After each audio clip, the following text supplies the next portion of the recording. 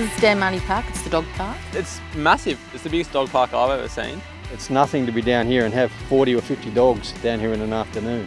It's just a sense of community. We've met each other through the dog park. Good dogs, good friends, great friendships have been formed in here. Parramatta's a really fantastic booming area.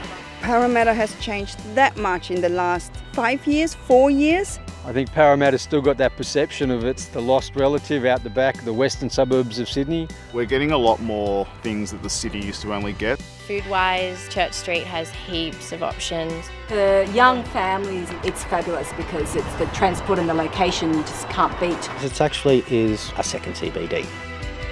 Family is a good word. Everyone, you can tell, is hardworking and really works for what they have. One thing that we love about living in this community is that it's really multicultural. There's everyone here and that's so good. And I love the fact that I grew up being around that. It's about being a member of the community and that's part of the beauties of having a park like this. It brings people together.